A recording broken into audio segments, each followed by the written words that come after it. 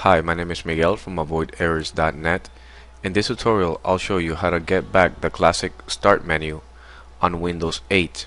Now go ahead and click on Desktop and click Start plus R and you'll get the Run window. Here type regedit and click OK. And now expand the H key current user and then expand software,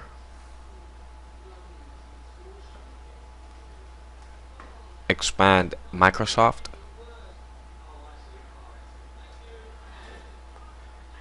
and then expand Windows.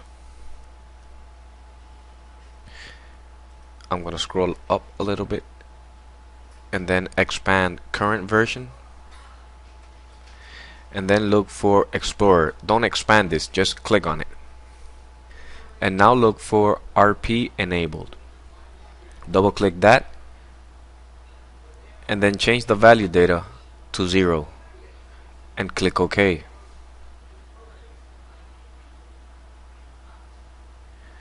Now I'm going to close the registry editor window and I'm going to refresh. I'm going to right click on refresh just to be on the safe side, and now I click on start and I have the default start menu options. Thank you for watching this video.